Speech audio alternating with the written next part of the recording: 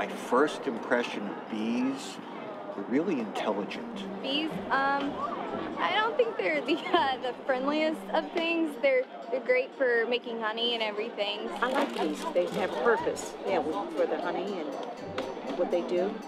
It's a scientific mystery and a catastrophe for American farmers. Millions of bees are dying in hives across the United States. All the factors that people are talking about, whether it be pesticides or pathogens or certain animals like mites and trachomites and things like that, they're affecting everything. It's just it's just what you deal with when you deal with bees these days. It's happening all over the planet, and it's gonna affect beekeeping as a whole. The bees will produce new queens and get rid of that queen. Well, the commercial beekeepers, to make sure that they have viable queens, requeen their hives usually twice a year. So they're performing that supersedure for the bees. So there's no longer any environmental pressure for them to do that.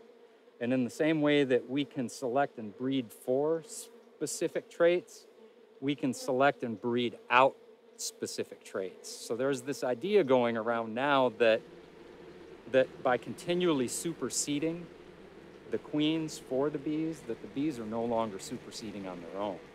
So then when the colony gets into a problem, they don't produce a supersedure queen or an emergency queen, then all of a sudden you have a queen that's not a very good or viable queen anymore.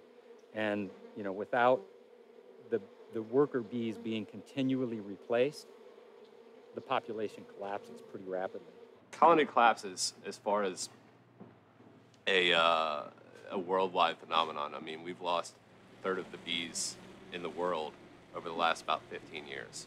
Just kind of this perfect storm that's going on that's causing bees to collapse, or at least that's what the current idea is. The truth is that after all the research that we've done, the Colony Collapse Disorder Working Group and the USDA and the EPA and all these other groups that have gone around and done all these testings, the collective idea right now is that we just don't know what's killing them. And it's really easy for what was recently referred to as an armchair atheist, which is just somebody that decides, they read it on the internet and they decide that it's Monsanto or that it's Bayer or all these other groups. It's really easy to villainize certain things and just say that this is the factor. And the truth of the matter is that we've tried to do that.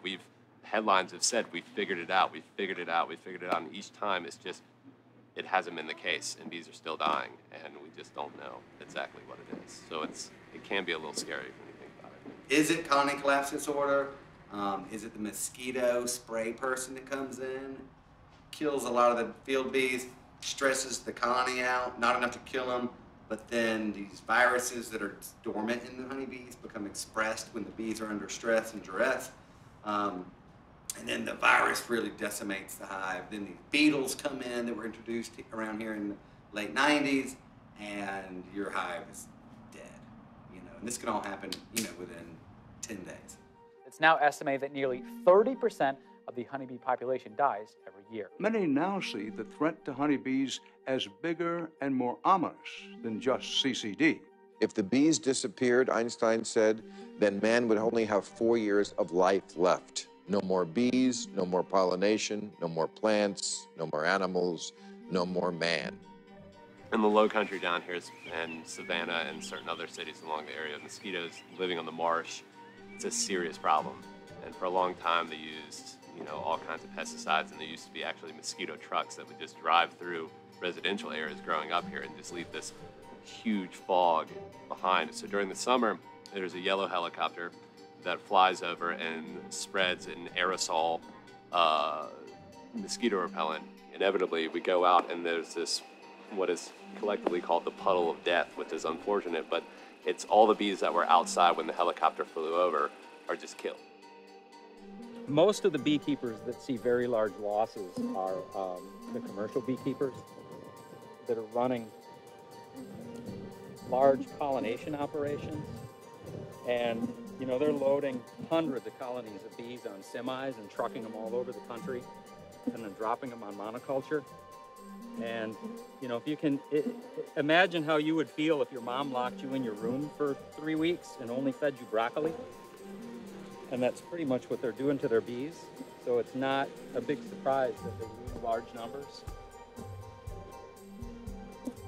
So during the winter, once they stop spraying these things, these bees will hole up in their hives, and they'll use the nectar that they turn into honey and the pollen for food to help them survive the winter. I mean, that's why bees make honey in the first place. It's like canned food for them. It doesn't go bad, and then they can use it to survive the winter when the plants go away.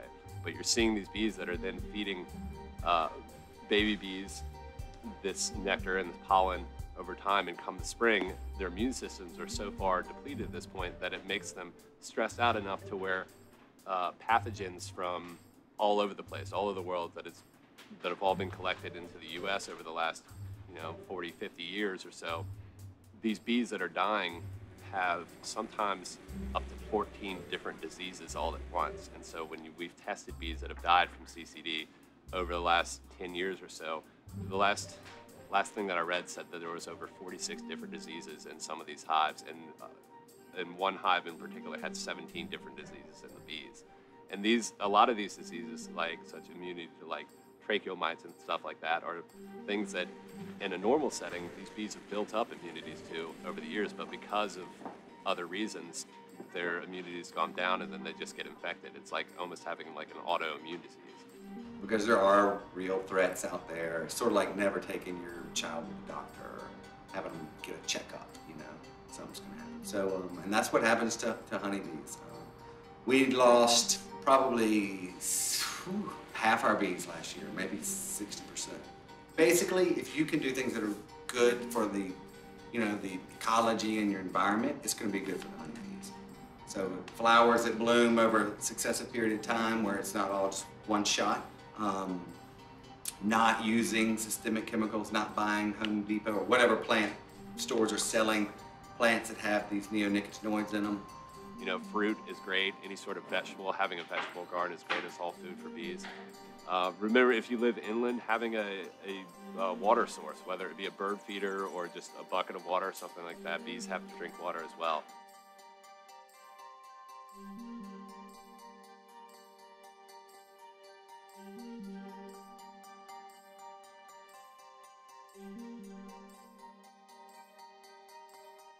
Mm-hmm.